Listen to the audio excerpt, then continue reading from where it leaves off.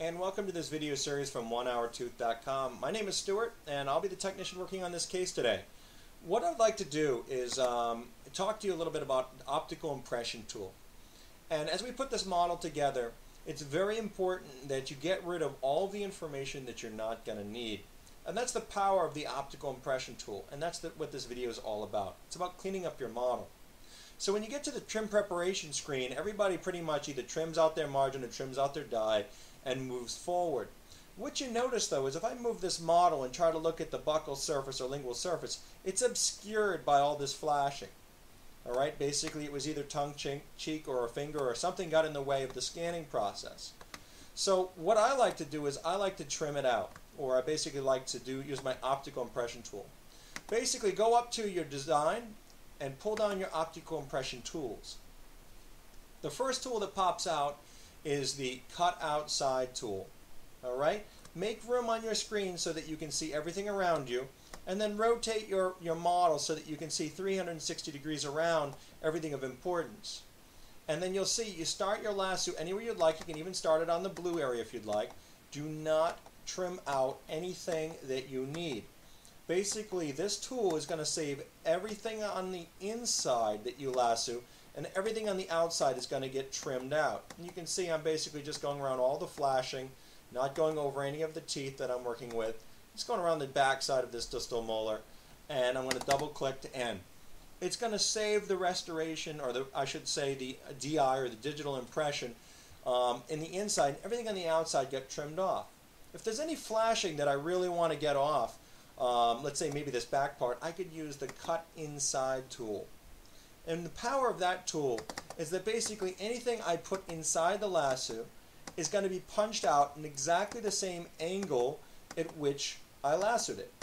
And I'll show you a little bit more about that in a second. But basically, as you look at the screen, as your eye's looking directly at the screen, that's how it's going to punch out the material. I'll double click here to end, and you'll see it trims everything out. Now if I rotate the model, you'll see it trimmed it out on exactly the same angle at which I lassoed. A really unique way to look at that would be for me to punch some material through the side here. So if I were to make a circle in the side of this DI and double tap, it'll punch a hole right through the impression. See that? There's a hole right through it. Comes out the other side. There's the other side, and if I rotate it, you can see through it. The hole. So that's a real powerful tool, and it has some really cool purposes. Alright? One of those purposes is what I call the tissue punch. And what I use this for is if I have some bulbous tissue on the gingiva here that maybe is sticking up right up next to my margin, I'll go in right next to my margin, making sure I don't cut it off, and I'll punch the tissue out horizontally. Alright? See that? I didn't hit the margin.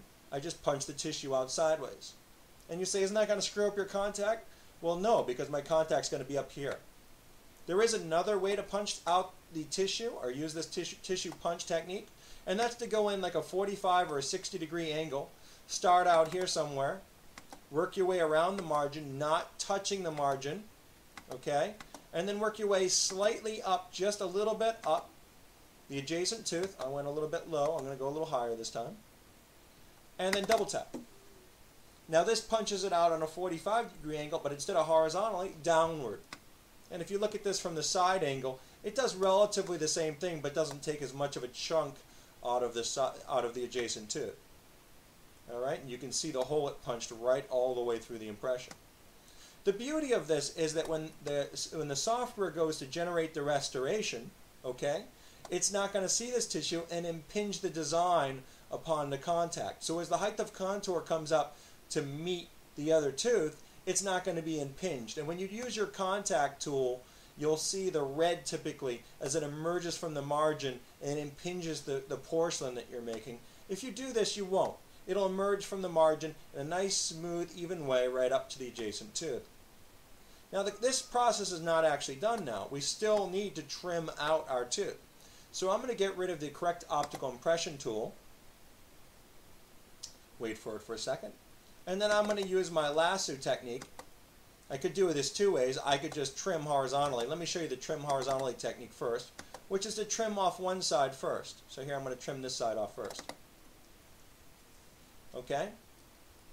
And I'm going to show you the other technique. This is the technique I typically use, is the lasso method, in which you go around your margin all in one motion, not going up onto your margin but going around it, all in one motion, and double clicking to end, and it'll trim out everything else except for your margin. See that? And that's pretty much how you do it. The next process is going to be drawing the margin and your antagonist, and we can do that as well. Let me show you the trick on that. You could correct the optical impression on your impression as well, but it doesn't make any sense. We really only use that in buckle scan. In byte registration, you use the trim method. Now when I trim out my byte registration, it's given to you in this position. And what I like to do is rotate from lingual to buccal so I can see that buccal impression typically. Start somewhere I know. It could be on this tooth or it could be on this tooth, either way. All right? You'll also notice that there's an imaginary line across the screen with your tail on your crosshairs. You see the blue tail coming from the top to the middle of the screen where my crosshair is. If I were to move my mouse down, the blue would start from the bottom and work its way up. Basically, there's a mediation or an equator point in the middle of the screen where my mouse is on the bottom, the cut line will start at the bottom. If my mouse is slightly up the equator line of the screen to the top, it'll start trimming from there. I start usually trimming from the top and work my way down. That's just the format that I've developed. The first thing you do, I said, rotate lingual to buccal so that you can see the inside surface of the impression. Otherwise, you're just looking straight down. This way you get more area to work with. And start your trim. Work as high up as you can on the buccal impression. Working over to the adjacent tooth. Okay? Working up as high as you can on the impression without going up on the wall. And then crossing over only once. 2 clicks to stop. Now don't just move forward. Rotate your model sideways and check your digital impression. Make sure that your byte registration doesn't have any spikes in it coming down. It doesn't have any holes. And that you have enough clearance to possibly make your restoration. One of the tricks I use is I zoom in all of the way, as far as it'll go, and I check the clearance, and I put my finger on the screen. If my finger can fit in between the restoration and the impression, I have almost 2 millimeters of clearance, which is enough to make the restoration. So basically this model is done, and the next video will be in modeling. So I hope you stay tuned for the next model, but this concludes digital impression and the optical impression tool, getting you ready for modeling your DI. I hope you enjoyed it. My name is Stuart from onehourtooth.com. Get in touch with us if you'd like on the website, and we'll talk to you soon. Have a great day.